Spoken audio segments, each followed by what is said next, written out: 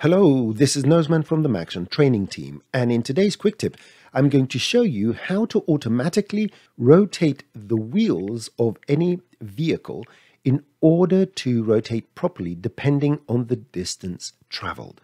In this simple scene, I have this cube, which could be your vehicle body, 2 cylinders for wheels, and the whole thing is using an align to spline to move on this spline. As you can see, it's just moving along. Now, one more thing I've done is I've used an XPRESSO tag to make sure that the wheel radius is raising the whole thing up at the same amount, so the wheel is always touching the ground. So if I go and select both wheels and increase the radius, the whole thing goes up and down. Excellent.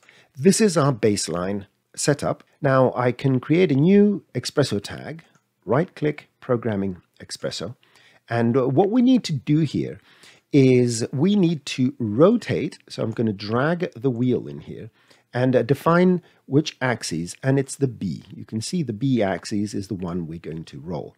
I'm going to drag this over here, and now we're going to drive this with some parameter. The parameter we need is how much this has traveled. And the easiest way to do that is with the wheel selected, you go to the mode graph and you create a tracer object. Now bring the tracer all the way down here, go to the object, let's close this for a second, and make sure that the trace vertices is off. Now what's going to happen is as the wheel moves, it creates a spline which is equal to the distance that this wheel is traveling, and it grows as the vehicle moves. I'm going to go to my XPRESSO setup I have on the wheel, and I'm going to drag in the tracer. In order to read that length, I need a spline node, and I'm going to go here and expose the object and connect this over here where it says object. And I'm going to go to the little red output and find the length. And I can double click here to get rid of that.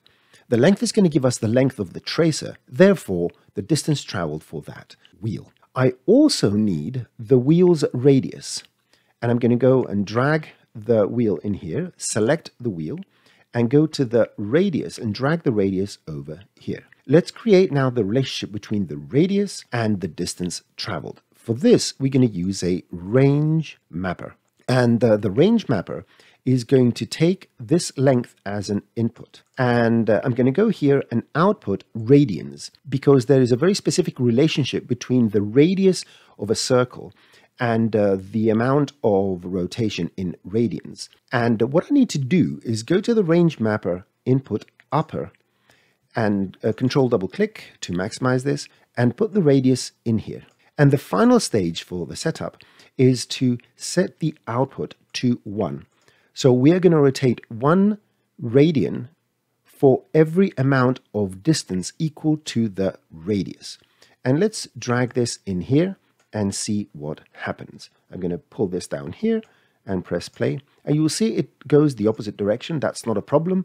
Go to your range mapper and reverse it. And let's take a look at this again. And the setup is ready. And despite the radius of the wheel, it will always work properly.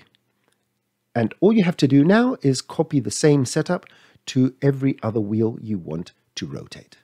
If you enjoy our quick tips, please like, comment, subscribe, and enable notifications so you never miss another quick tip.